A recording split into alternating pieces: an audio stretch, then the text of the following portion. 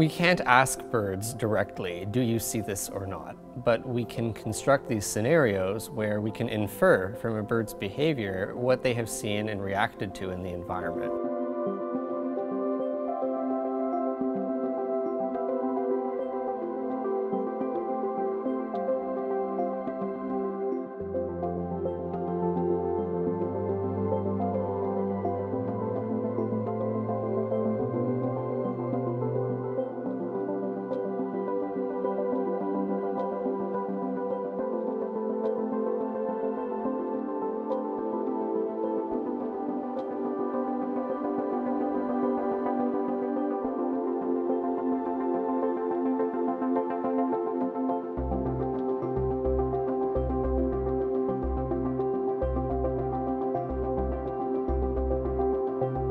Here, I'm drawing vertical lines on the glass using a paint marker.